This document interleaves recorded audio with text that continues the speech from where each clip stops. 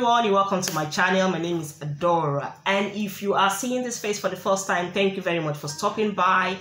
And I hope that before you get to the end of this video, you will have a reason to subscribe.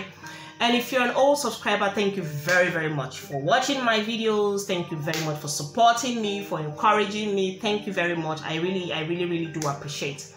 Okay, so recently I have just been having some kind of flashback, and I have just been trying to put things together, and just to see how far I have come in the UK. I just realized recently that wow, so I've actually spent this number of years in the UK, just like yesterday. I can remember when I came. To the UK, and just mere thinking about it and looking back, it's like wow, that was just like yesterday. And how time flies. It's already gone past in a very short time. But that's life. So I was just trying to sit back and just kind of put some checks and balances together and see what have I gone through so far. What have I learned? What have I learned from this whole thing, from this experience living in a country that was once a strange country to me, but is now home to me? What have I learned so far from living in the UK? What has life taught me? What experiences would I say I have achieved that I can, if possible, impact my little knowledge to others? What would I say I like or I don't like about my experiences in the UK? But so far, it's been more of the positives. Honestly, I really cannot think of anything I would hold on to and say no, this is one thing I hate about the UK. I'm not saying it doesn't have its own negative sides. Like everywhere in the world has one or two things about them that you will definitely may not like about it, but so far so good. But today in this video, I just want to tell a little story about what I have experienced so far, how life has changed so far. In fact, the 6 lessons that I have learned living in the UK. Number 1, I now value money more. I put more respect to the word money. I put a lot of value to that word money. When I was in Nigeria, I remember many years back when I was still in Nigeria, especially when I was in school. When you're in school, in the university, and you usually have this kind of pity from friends and family. They're like, oh, she's still in school, she doesn't have a job, she's not doing much, let's support her. And then you call this uncle or that auntie or this cousin or that friend, I need money, or people should send me money, and they will be like, okay, send your bank account and things like that. You always have one or two people that are there to support you financially. You can never really be broke for a long time. There's always somebody that will come to your rescue when you need money like that. So that was the kind of the situation I found myself at that time. And then secondly, I was also doing my own little side hustle. I was into modeling. I was modeling, so I was getting paid from it. So at that time, it was not like it was so much of a big thing then for me. It was not like I was being paid in millions, but at least I was paid something reasonable to assist me live a comfortable life as a student, as a university student, which was very good for me. But you know what? In all of this money I was making, and then the ones I was getting from friends and family, I was not smart enough to invest. It never really occurred to me to invest my money on something reasonable, to maybe kind of trade it, do 1 or 2 businesses and make more money out of it. It was just more of spending. And because you're in university that time, you were in the midst of your friends, you're in the campus, you always see 1 or 2 things that was in vogue then, and due to the youthful exuberance, you want to just spend. You just want to spend money. You just want to do things because other people are doing it. Okay, there's the latest jeans in town, you want to buy it because other people are buying it. There's the latest dress in town, okay, and because the money is there, let's spend it. So I was not wise enough to know that you can also take some part of this money, trade, even if you have to buy something and sell it and make some money and all that. all of that idea was like alien to me, because number one, I was very young, and number two, I was not wise. Number three, I didn't attach value to it.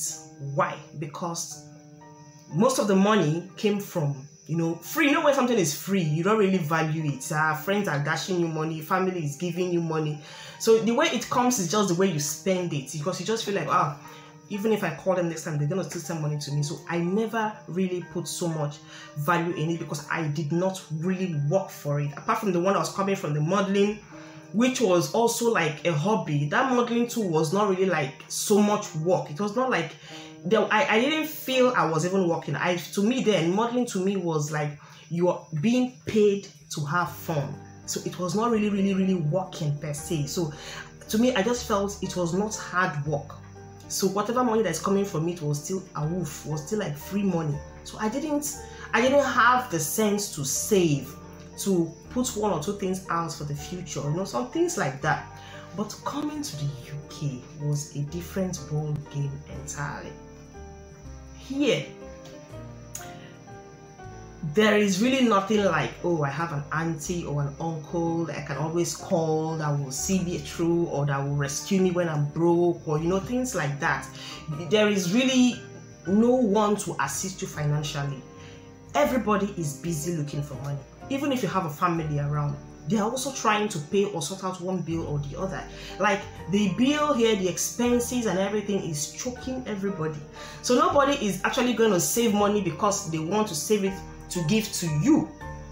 In the first place, yes, you might have one or two people that you can actually run to once in a while, but like, how long are they going to keep giving you money? Like, how long are you going to keep going to them to tell them, please, I need some money, give me some money to pay my rent, or give me some money to pay my one or two bills, or I need, it's just the way it's difficult for you to get the money. It's the same way it's difficult for them to get the money. The same kind of job you are doing, so you're stressing yourself to get money, they might even be going through something more difficult than that to get money. So here it just made me to understand that if you put in your strength, the energy, the time and effort and everything to work, and you are being paid, that money, you will value it. In short, it's like gold. Because when you remember what you have gone through, the process you went through to make the money, you will enjoy it, you will value it, you will put more respect to that word, money. So that was one of the reasons, that was one of the things, the lessons actually I learned when I came here. I decided that, wow, I am what I took for granted in the past, I was going to fix it, and which was putting more value to money. Because in the first place, like now, it's made me to understand more that, yeah, even if I make money from work, from my regular job, I invest it in my side hustle, I invest it in the business. I just kind of grew mature overnight. I just kind of developed business ideas overnight. So I'm always thinking, I'm always cracking my brain, like, what can I do? What kind of business can I invest in? What kind of business can I put in this amount of pounds and I multiply it, or I double it, or I triple it? Things like that, which was not there before in the past. Because right now it's like every man to his own, everybody's carrying their cross. So you should always be thinking like 2 steps ahead of where you are. Always be thinking of how to make money, always be thinking of how to double whatever you have. That was one of the major lessons I learned since I came to and then the next one is that ever since I came to the UK, I have been a stronger person. Now, before now, when I was back in Nigeria, when I was younger, like when I was much younger, like when I was in my 20s, like at a point my mother used to think that, are you sure you'll be able to survive without me? Like she used to ask me, are you sure you can survive without me? Like if I'm not there, will you be able to do certain things? Because then I was too fragile. Even me then, I didn't believe I would be able to live outside of my family. In the first place, I've never really stayed away from my family for such a long time. The only time I stayed away from my family, my immediate family, was when I was in a secondary school, and because I was in the boarding house. I was in a boarding house then, and even this boarding house, when we are on midterm break, we usually go to my auntie, but my auntie was living in the same city where my boarding house was. So I usually go to her house for the midterm break. So she's still family. So when we are on long holidays, I go back to Lagos where I was based to stay with my my immediate family. So I've never really stayed far away from them. Then when I finished secondary school and I was trying to get my university admission, I was making sure I didn't leave Lagos. Like, I was always making sure that whenever I have to write JAMB or whatever, it must be Lagos. Just because I had this fear of surviving without my family. I always felt like, no, I can't go far from them. Like, I was just too used to them. I always wanted a reason to come back home. I always wanted a reason or an excuse to be around my family, because we all grew that close. We're very, very tight and closed family unit like that. So we've never really gone away from each other for a long time. So she used to ask me then, are you sure you'll be able? Because I was just too fragile, number one, and I think I was also a bit lazy, because I always had things done easily for me, like when my mother will say, okay, like sometimes when she's cooking in the kitchen and she says, come and cook with me, come and learn, come and watch, I will just give one excuse or the other for not wanting to be there. And it was just the way I was just fragile in nature. So she was always asking me, are you sure you can cook? Are you sure you can cook? I mean, fast forward till now, I am in the UK without my family, without my mom and all that. I remember when I came to the UK, I actually came to the UK vulnerable. Like, when I mean vulnerable, I was pregnant and then I came. So pregnant in the UK for the first time in a strange land. And before now, I've always been coming to the UK, but that was on visit. I just come and visit and go back home. But this time around, I actually came to stay.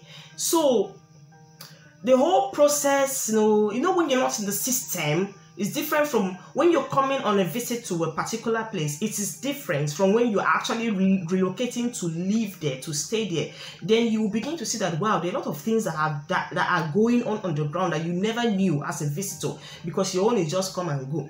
So when I came, I was like, oh my God, it was a really, really trying period for me, because my mother was not here, my family was not around. I had to, you know how it is in the UK when you don't have that family support around you, especially when you're having kids. So it was just really, really difficult for me, because from time I used to say that whenever I want to have my baby, at least my mother will be there for my omugo and all that. But the situation where we found ourselves so many years later, it was not as easy as we wanted, or I wanted it. So here I was in the UK, having my baby without my mom, without my family to come and be visiting me. I had this picture in my mind. Yeah, my family will be around me. Maybe in the morning, my mother will cook for me. She will bathe the child. In the afternoon, this auntie will bring food for me. In the night, another auntie will pound yam for me. I just had this picture in my mind that my whole family will surround me through, at least for 1 month after I had my baby. But I came to the UK and it was not the way I expected it. But then what will you do in a situation like this? You just have to adjust. I just had to grow up. I just had to mature overnight to do things that I never thought I could do. This time around, I'm a mom. This was a big change from being a single, small, young girl back then that had things done easily and that was so fragile, to now being a mom. So I had to sit myself down and tell myself that, listen, enough of that fragile, butter, whatever. You have to grow up now. Now the table has turned. You are now an adult, you are now a mother, and you should be able to live up to your child's expectation now. So, it's made me stronger. And then secondly, a lot of experiences I have passed through here in the UK, because it's one thing I understand about living here. I don't know, it could be the same thing living elsewhere, every other part of the country, but like UK, because I live here, one thing I've understood here is that it prepares you. The UK kind of makes you to be responsible. It prepares you in so many ways to accept, or rather take up your responsibility. You know, like when I came, before now, I never used to pay any bills or anything in my life. You know, that's because I've always lived with my family, so I didn't know what it was to pay rent, to pay maybe water bill, to pay I didn't know. I never paid anything. But here it's kind of made me to be stronger in my budgets, the way I budget money for things. Okay, first I have to bring out money for this, I have to pay for this, I have to be responsible for this, I have to do this, I have to do that, and you have to do this on your own. So yeah, it made me stronger. I grew more mature emotionally, I grew stronger physically in a lot of things I never knew I could do as a woman before. I started doing it because here you just have to be a bit independent. Here nobody is actually having your back like that. You know, if you have a family, if for example now you're married and you and your husband, you're living together, you're doing things, yes, then two of you, fine, you can actually move it on, you can do things, you can strengthen your bond. It makes life easier. But if you're alone and there's not much, even if you just have friends around you, sometimes those friends want to do their own thing, and you really don't want to be bothering people to come and be carrying your cross when everybody's actually busy. So yes, I became a bit stronger when I came to the UK. And then the next one, UK will humble you. Like the UK will actually level you. If you think you are up there, you will come down by force. Because when I came, okay, like I remember those days back then, you know, the kind of lifestyle, the kind of things we used to see back there, people feeling too big, people, little incidents will happen on the road and you are hearing questions like, do you know who I am? Or do you know who you're talking to? You know, things like that. I came to the UK, I never saw all those kind of attitude from people. You know, I just discovered that a lot of people were all acting on the same page. We're all acting on the same level. Like irrespective of where you're coming from, irrespective of who you are, wherever you are coming from, when you get to the UK, you learn to behave yourself. You learn to respect yourself. You learn to put down your shoulders a little bit, because that is what it is. You will be humbled by force. It's not like there's a manual that teaches people to be humble, or it's not like there's a certain way that the UK has told people that when you come to the UK, this is what we'll do to bring you down or to humble you. No, it's just there systematically. It's there secretly. It's kind of hidden. There's just this way of life that makes you behave yourself. Because sometimes we humans, we are just too full of arrogance and pride, and we feel too big. We just feel like it's just about the world revolves around us. There's nobody else existing apart from us. But coming to a place like this, I just felt like, wow, this is a place where nobody sees anybody. As far as I'm concerned, everybody is of the same pedestal. Everybody is on the same level. Everybody is just equal.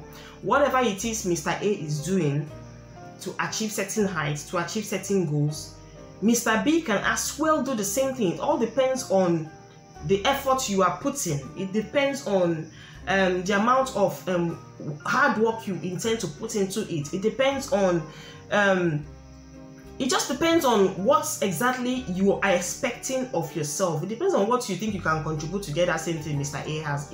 As long as you can do it, you can get it. You know, because I remember, because some months back I was discussing with a friend of mine. She just came into the UK 2 years ago, and she was telling me that, wow, that when she was in Nigeria, she used to look down on people because she had a managerial position in the bank. So anybody that was working there in the teller, the fronts, those ones actually give you the cash out the money or whatever, give you the money, they're the tellers, they call them. She used to look down at them like those ones were her juniors and all that. But coming to the UK, she actually discovered that to work in the bank, you don't even need a university degree. You do not need a university degree. That was what humbled her, because back then she used to flaunt her master's degree certificate and all that, and anybody that doesn't have a master's certificate to her was like, we're not of the same class. I actually had my master's in this and this, and I'm one of the managers of so and so and so back. So she used to brag a lot about it. But on getting here, she told me that, Adora, can you imagine? I just discovered that in the bank here, you actually do not need a university degree to work in the bank. And this is what I have been feeling with back home. And I said, yeah, that's UK for you. It will bring you to the point where you will know that this life, there is nothing in this life. That's UK for you. It will just make you, it will bring you to that level where you will humble yourself, and you will just know that, stop feeling there is nothing in this life. It's just vanity upon vanity. That's it. Another word was my spirituality was actually affected. Now, what do I mean by this? Many years back, when I was still back home, I'm a Christian. I'm still a Christian. I've always been a Christian, and I don't see myself leaving my faith for any reason. But as I grow older, and rather since I came to the UK, a lot has changed about my faith, about my thinking, about the way I see or I view life. A lot has changed about the way I reason spiritually. A lot has changed about the way I see things, because sometimes I just think I was being too over religious. I think I was being too oversensitive to things. I used to think everything that happened in life was just spiritual. I used to drop my common sense then, and then just go with anything that has the spiritual, connotation, irrespective of whatever it is. For instance, now I could then, maybe back then, as you can see, my shadow is on the wall. Now I have my shadow on the wall due to the ring light I'm using. But back then, because of my what do I call this? Because of the over religious attitude I had, and which a lot of us actually have, I could just be reading meaning to even the shadow. One part of my mind may tell me that, so that my shadow is shaking like this, I hope somebody is not using it against me, or I hope somebody is not watching me from my shadow. Blood of Jesus, I reject it in Jesus' name. It was that bad that everything that happened, I had a reason to connect it to a spiritual thing. I had a reason to say one witch is doing me, or one witchcraft is doing me, or somebody from my village is doing me. I always had a reason to blame somebody for whatever misfortune I was going through spiritually, because that was just the way that was just the way I was taught to believe, especially from many churches I attended. That was the way I was forced to understand life. I was forced to think that everything that is not working is not working because of some demons. But when I came here, I had to start using my common sense to understand that not everything is spiritual. Not everything is about witchcraft. Not everything is about demons. Not everything is about bad people or world people or whatever it is. A lot of things that actually happen in this life, some of them too, are just man-made. Some of them are just because of what you do, or what you did, or what you did not do. I'm not saying that spiritual things don't happen. I am not saying that. Of course, I still believe in God. I still believe in spirituality. But I am not being so naive and gullible not to understand that common sense should prevail. I'm not being so gullible not to understand that there are certain things that are not spiritual. Like, I remember back then, even me thinking that, okay, yes, there is no light. You come back home from work or wherever you go to in the morning, you get back home, there is no light. The first thing that you just keep praying against every powers of darkness that keeps making them to take the light. Why is NEPA not bringing light? Maybe some demons in the neighborhood that don't like electricity, so they keep tampering with the tampering with electricity in the area, or they keep tampering with, I always have the reason to blame something for not happening. But here, if you do not have electricity, it's because you did not put power in you didn't buy your electricity, you didn't pay for electricity. If you don't have water here, it's because you didn't pay for your water. Everything has been fixed by the system. Everything has been provided by the system. The water has been provided by the system, by the government. It is left for you to pay, and they keep giving you water. Electricity is there. It is left for you to recharge your electricity card, and you get light, you get electricity. That is because the government is living up to the expectation. This is not a spiritual thing. The government is working. They have a working government. That is why you go out on the streets, you see the road everywhere clear, smooth, clean. The floor is as smooth as anything, because the government takes it upon themselves to make sure that the roads are in good condition, to avoid unnecessary accidents on the road. And if it was in a place where I was coming from before, where the roads are bad and full of gallops and potholes on the floor, when an accident occurs or happens on that road, the next thing we blame the devil for sucking blood on that road. That was just what we were thinking then. Not knowing that the road is bad because the government didn't fix it. The road is bad, it's faulty. You have potholes there because the government refused to do what we're meant to do. If that road was good, accidents would be minimized on that road. At least if there's any accident at all on that road, it would not be because of bad roads. It could be because of maybe reckless driving or whatever it was. And then if it was because of reckless driving due to a drunk driver or whatever, here, there are a lot of places where you have drunk drivers. But when you are in a society where the law and order is respected, those things are reduced. They are really, really, really minimal. So this is one of the things that were making me to understand that everything in life is not spiritual. Everything in life is not spiritual. If you are in a country where you go to university, you study, after 4 or 5 years, you come out and you don't have a job. Not everything is spiritual. Here, if you go to university and you come out, you want a job, you will get a job of your choice. Here, you don't even need to go to university before you get a job. There's a job for everybody. It depends on what you want. So, how does the spirituality, how does the witches and witchcraft and everything now affect or now come into the picture when everything is working? All you need in some cases is just a good working government to fix things. And then you discover that your prayer points will reduce. Most of your prayer points will now be thanking God of what He has done, what He is doing, what He will do. And not about fire, fire, fire, fire, fire, die, die, die, which I was used to. So that aspect of my religion, my spirituality, or my faith was actually shaped, or rather reshaped, when I came to the UK. And then this one, then again, I appreciate every job now. Like every job now, I appreciate it. Because back then, I used to think some certain jobs were for certain kind of people, a certain class of people. And then I used to think, maybe they have this job because they didn't go to school, they don't have a degree, or they have this job because they don't have connections, they don't have the right people to give them better jobs, or and that is because of the kind of society we come from.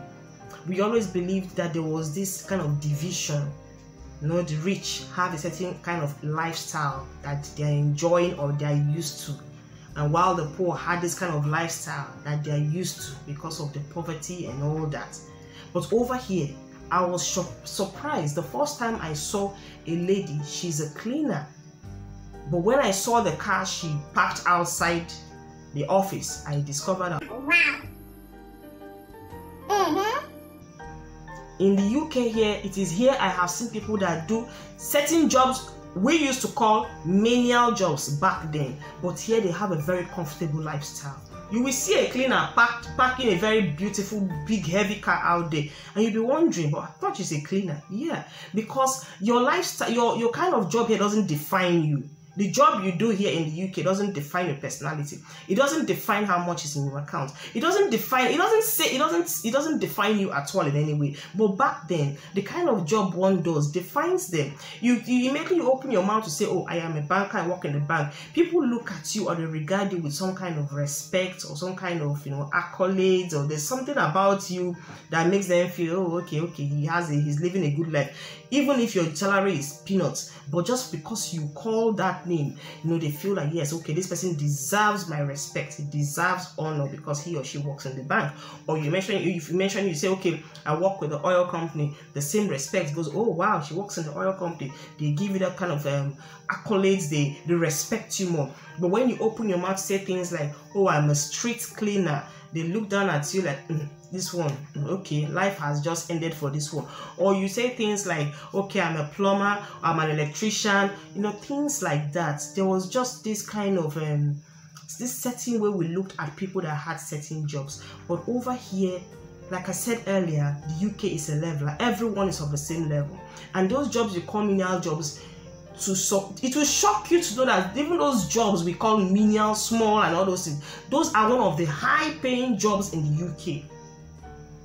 Those are one of the high-paying jobs in the UK. If you bring someone who works in the office, who sits and types on the computer all day, and bring someone else who does a plumbing job or an electrician, in most cases, the electrician is paid more than that lady that sits in the office. Forget about the poshness, the high heels, and the suit she's going to wear there. The electrician is paid more than the person that works in the office. So that's like just the way life is over here. It's not exactly as the way we paint the picture back then. Over here, it's like the other way. And then the last but not the least is never say never. Never say never. Now, I remember certain times I used to think like, oh my God, when I get to the UK, I'm going to do it like this. I'm going to that. This is how I want my life to be. This is how I want things to turn out. It must be like this. I had a picture, the kind of lifestyle I wanted to live, the kind of things I wanted to do, even the kind of people I wanted to meet. I had this certain picture in my mind, and it never happened. Yeah, it never happened because sometimes you don't dictate to life. Life dictates to you. Sometimes you are not really in control of certain things when they happen or when they're about to happen. They just happen and you just have to accept it like that. That's fate for you. So when I came to the UK, I used to say, okay, even before then, before I get to the UK, many years back, before I came to the UK, I used to say, when I get to the UK, that in less than 1 year, I'm going to buy this, I'm going to buy that one, I'm going to build mansion here and there, I'm going to do this one. But when you come to the UK, it's not as easy as that. Like, it's not as easy as that. Like, in fact, one day I sat and I was just thinking, all the helicopter and aeroplane I was drawing my brain back then, I'm going to buy, I'm going to ship it back home, 5 containers every month. Say, not be so, it's not like that. And then I used to say things like, when I get to the UK, I won't do certain jobs. I will never do this kind of job. I can never do this kind of job, because then I used to hear that people were doing some menial jobs, like back jobs. I'll be like, no, I can't do this kind of job. No, I won't do it. So when I get to the UK, I'm going to work in this office. I'm going to be working in that office. When you come to the UK, especially as a beginner, like you just starting life, there are certain jobs you will do. You will not have a choice but to do it, because you have to survive. You will have no choice but to try it. Sometimes you're not even doing it because you necessarily need the money, but because you want the experience. Sometimes you're doing it because maybe you've heard people talk about it so much, you want to give it a try. And then the good thing I like about the UK is that you are not obliged to remain in a particular place for so long. You just keep trying different things. As long as you are just comfortable experimenting with different jobs, there are jobs. There are jobs everywhere that you can try. It depends on how strong you are to actually work. I have a friend who has worked in warehouse, she's worked in the retail, she's worked in hospitality, she has done care, she has worked in she just keeps jumping. Every year she has a different job, every year she has a new job, because it's just, and she's not doing it because she really needs the money. She just wants to try and see what it takes to work in certain places. So she just keeps going around. So never say never. If you're coming to the UK with the mindset that when I go to the UK, I will never do a certain thing, I will advise you just keep your mind open, because you might do it. You might actually do it. It all depends on situation, maybe where you find yourself or how life actually changes it for you. So that was just me, and that has been my experience so far. That is how the UK has actually affected me. Things I sit back and I kind of have a flashback and kind of evaluate my life again, and I'm like, wow, so this is actually me today. And that's just it anyway. So those are the lessons I've actually learned coming over to the UK, and as I must say, as far as I'm concerned, they have not been terrible lessons at all. They have actually taught me to be the person I am today. They've taught me to be stronger, they've taught me to be more mature, and they have taught me that with what I have learned today, I can actually adapt anywhere I go. Thank you very much for watching.